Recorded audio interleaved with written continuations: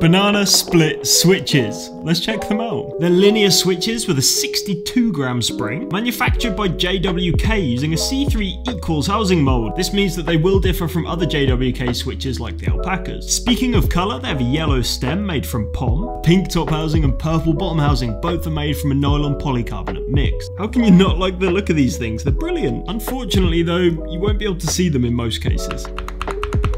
I personally think they sound and feel great, and they should probably go in the candy bar. What do you think?